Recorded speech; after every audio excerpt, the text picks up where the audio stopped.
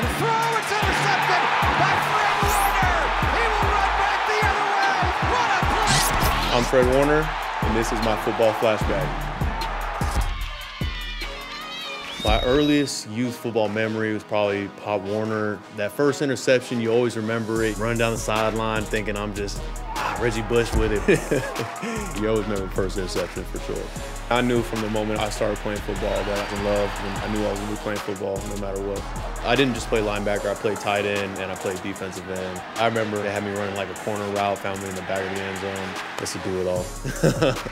Interceptions, pick sixes, making tackles for loss. I just love making those plays.